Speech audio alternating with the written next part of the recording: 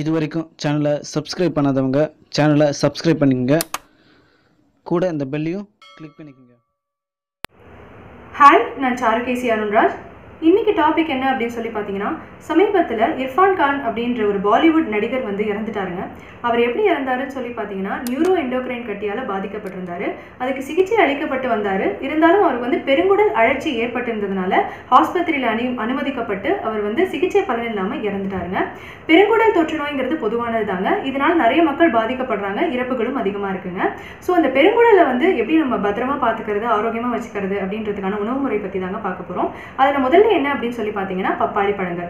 பப்பாளி பழங்கள்ல நிறைய ஊட்டச்சத்துக்கள் இருக்கிறதுனால அதை நீங்கள் தினசரி உட்கொண்டு வந்தீங்க, சீசன் வரும்போது வாங்கி சாப்பிட்டீங்க அப்படின்னாக்கா அது வந்து உங்களுக்கு வயிறு சம்பந்தமான எல்லா பிரச்சனையும், மலச்சிக்கலாக இருக்கட்டும், செரிமான கோளாறாக இருக்கட்டும், இந்த மாதிரி எந்த பிரச்சனையும் வரவிடாமல் பார்த்துக்கோங்க. அதே மாதிரி அது இருந்தாலும் போகிடும். அடுத்தது என்ன சொல்லி பார்த்தீங்கன்னா, மாம்பழங்கள். மாம்பழங்கள்லையும் நார் சத்து அதிகமாக இருக்குங்க. அதனால உங்கள் பெருங்குடலை ஆரோக்கியமாக வச்சுக்கிறதுக்கு மாம்பழம் சீசன் வரப்போ நீங்கள் வந்து அதை வாங்கி சாப்பிடுங்க. அடுத்தது என்ன அப்படின்னு சொல்லி பார்த்தீங்கன்னா, ஆலிவ் விதைகள். ஆலிவ் விதைகளில் வந்து நார்ச்சத்துக்களும் ஊட்டச்சத்துக்களும் ஏராளமாக இருக்குங்க. அதனால் உங்கள் பெருங்குடலில் எந்த நச்சும் அண்ட விடாமல் பார்த்துக்கிறதுக்கு நீங்கள் ஆலிவ் விதைகளை எடுத்துக்கிட்டு வரலாங்க. அது கிடைச்சது அப்படின்னா அதை நீங்கள் கண்டிப்பாக உணவில் சேர்த்துக்கிற மாதிரி பார்த்துக்கோங்க. அடுத்தது என்னன்னு சொல்லி பார்த்தீங்கன்னா, ஆப்பிள் பழங்கள். ஆப்பிள் பழத்தில் புற்றுநோய் எதிர்த்து போராடக்கூடிய சக்தியும் இருக்குது, அதே சமயம் நார்ச்சத்துக்களும் இருக்குது. ஒரு நாளைக்கு ஒரு ஆப்பிள் சாப்பிட்டோம் அப்படின்னா நம்ம தினமும் டாக்டர் கிட்ட போக வேண்டிய அவசியமே வராது அப்படின்னு சொல்லுவாங்க. இந்த பழமொழி உண்மைதாங்க. அதனால் ஆப்பிள் பழங்களை தினசரி எடுத்துக்கிட்டு வர மாதிரி பார்த்துக்கோங்க. அடுத்தது என்னன்னு சொல்லி பார்த்தீங்கன்னா, கற்றாழை.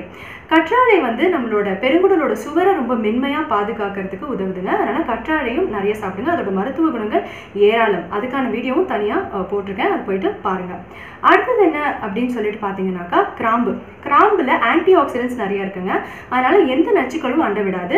அதே மாதிரி அதுவும் புற்றுநோயை எதிர்த்து போராடக்கூடிய தன்மை இருக்குது. அல்சர் வரவிடாமல் பார்த்துக்கும். உங்கள் பெருங்குடலை ஆரோக்கியமாக சுத்தமாக வச்சுக்கிறதுக்கு நீங்கள் கிராம்பை சேர்த்துக்கிட்டு வரலாங்க. அடுத்தது என்னன்னு சொல்லி பார்த்தீங்கன்னா, பூசணி விதை. பூசணி விதையை ஒரு கையளவு தினமும் சாப்பிட்டு வந்தீங்க அப்படின்னா அதுலேயும் ஆன்டி ஆக்சிடென்ட்ஸ் அதிக அளவு இருக்கனால உங்கள் பெருங்குடலை சுத்தமாக வச்சுக்கும். இது எல்லாமே பின்பற்றுங்க, ஆரோக்கியமாக இருங்க. நன்றி.